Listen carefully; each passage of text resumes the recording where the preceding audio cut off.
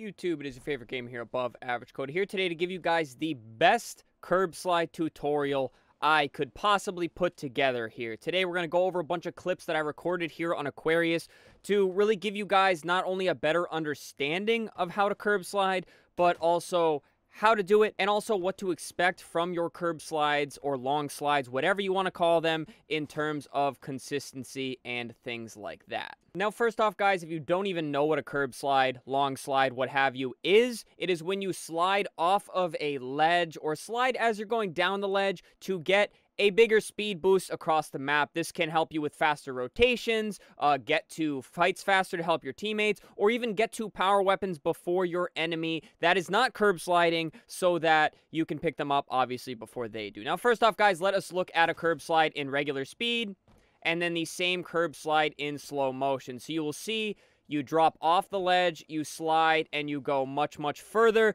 than you normally would. And now I'll show you what a couple normal slides. That's if you slide before the ledge, and then that is if you slide after you hit the ledge, guys.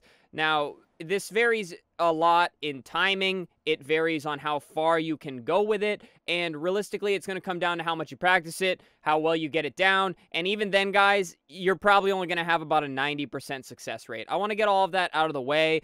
You'll even see the pros sometimes screw up these curb slides, so just because you nail a couple and you think you're getting it down, don't be discouraged if you do end up starting to miss a couple, because it is never always going to be perfect. Now, we're going to go to this slow-mo clip, guys, and you'll see you're going to go into a sprint prior to the ledge. This ledge is probably about, I don't know, 2 feet high off the ground. So you're going to go into a sprint prior to going off the ledge. And then as you fall off the ledge, guys, you are going to hold down your slide button. Whatever button you have for slide or crouch. Some people hold the crouch to slide if you're playing on controller. It's going to be different on keyboard and mouse. Whatever your slide button is, you are going to hold it right as you drop off the ledge. Probably right about here is where you're going to want to hold it, guys. Right as you feel yourself drop off that ledge. And you can feel it right as the elevation changes. Right about there is when you are going to hold that slide button.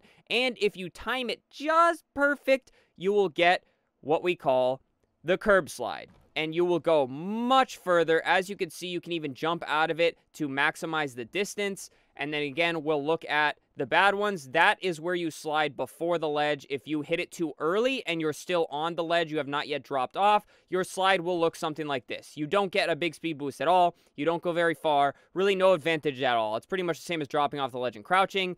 And then if you slide too late, your slide will look like that. Even if I jump, it would be the same as basically jumping off that ledge normally, guys. No speed boost whatsoever. And one thing worth mentioning, guys, is the higher the ledge, the harder it is to hit the curb slide. So I recommend starting on something maybe this height, like right here on Aquarius. Aquarius is a perfect place because there's so many different ledges and ramps to do curb slides on, because it is even easier if you do it down a stair set or something like that. But we're going to get into that in a second here. So one more good slide here. Hold B right as you're dropping off the ledge. Right when you feel that little drop, guys, you want to hold down that slide button there. And obviously, the more you do it, the more you'll get a feel for it, guys. But once you hit that first one, you're going to just want to keep trying it until you get it down perfect. Now, I'll pause it right here on this curb slide to show you.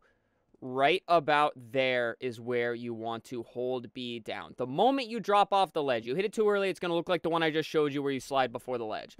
And then you get the speed boost. And that, again, is not the biggest speed boost you can get. The better you time it, the further and faster you will go. That just comes with practice. And I'll be honest, guys, it's a little bit of luck. Again, don't let anybody tell you they're curb sliding like 100% of the time. I don't doubt that there's some people out there that are better at it than even me, but it comes down to practice. And like I said, a little bit of luck. Like this one was even better than the ones I just showed you guys prior, off the same exact ledge, and all I did was hit it at a little bit of an angle. The angle doesn't necessarily matter on a flat ledge like that. Again, it just comes down to luck and better timing. That was probably the furthest one I did there. And now this ledge, a little bit higher here, and I'll show you what it'll look like generally when you try to slide off of the higher ledge. you'll kind of just come to a dead slide like that, and that does happen quite a lot. Again, you'll even see the pros hit that sometimes, but then they're just going to keep running and go with it. It's not the end of the world if you're not curb sliding, guys, but it is a nice mechanic to have. It's flashy, and like I said, sometimes it can be the difference in you sliding across and grabbing that camo, or failing the slide, or just walking to the camo and getting killed because there's 2, 3, 4 people looking at you from the other team here. Now this one, similar heighted ledge, but a little bit higher, and you'll notice the speed boost from the higher ledge can be a little bit more rewarding. Now this is right outside the base here, and you can see how much faster you can slide all the way down there towards Heatwave. This is a perfect place to be doing this because it can get you Heatwave very, very fast off the rip of an Aquarius game to get there before your teammates. So same thing, guys. Right as you drop off the ledge, you're just going to hold that slide button, and you will go absolutely flying. This would take probably twice as long if you were to just walk over there, or even worse, walk up and aim over there. But the better you hit your curb slides, guys, you can go in confidently. You don't even have to think about it. Just run over, drop off, and send it right off that ledge to hold B and grab that Heatwave faster. Now, this is what I was talking about. Now, instead of just running down the stairs or jumping into the stairs, you can jump over the stairs, land on them, and hold B, and you'll slide further. But that takes time, guys, and jumping isn't always recommended because you're a very predictable target, especially if somebody is aiming at you. If you instead go up these stairs and drop right off about here,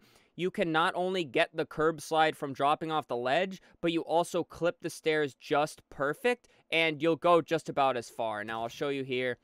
Right off the corner there, down into the stairs. And again, it's not a crazy speed boost like we just saw. You'll notice variation in how fast and how far you do go. But regardless, it is faster. And sometimes, depending on the situation, it is a little bit better than just walking across to grab the weapon or get to the rotation or what have you. Now this one, guys, much shorter ledge, probably half the size of the ledges that I was showing you in the prior clips, and that's because, like I said, practicing on the shorter ledges, for some reason the timing just works a little bit better. It's a little bit easier to hit, probably because the window from the ledge to the ground is smaller. So basically, no matter where you hit the slide button, as long as it's as you're falling off the ledge, it's just easier to slide. Now I'll show you what this one will look like, guys. Again, not quite as big of a speed boost, but I promise you, if you just slide into the ground off that same ledge, you are not going to go nearly as far here. But again, right as you drop off the ledge, right about there is where I am going to be holding the slide button.